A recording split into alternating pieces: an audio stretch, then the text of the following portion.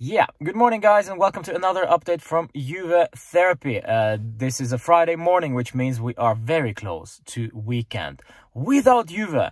Why? That's because they're gonna play on Monday night against Crotone at home, which is a welcoming change for once, because Juve have been playing a lot recently, and today actually they got a rest day from Andrea Pirlo, which means they will be returning back to the training ground tomorrow, which means they have time to watch my Juve therapy session tonight. I will be joined by Alex, aka that Calcio boy.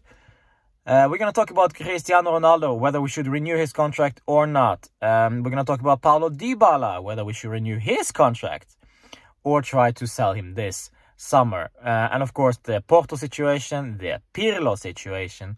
Man, we got a lot of stuff to cover. So please guys, join us tonight, and also remember, very important, subscribe to this channel and so you do not miss anything from Juve Therapy.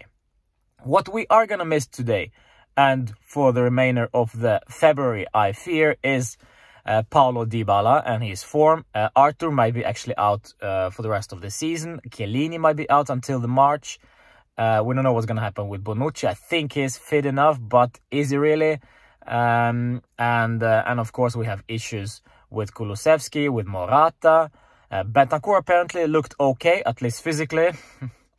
Mentally is another issue. So, yeah, that's it. And I don't think we have anything else we should add to this point. We just have to wait and see what happens this weekend coming into this Crotone game.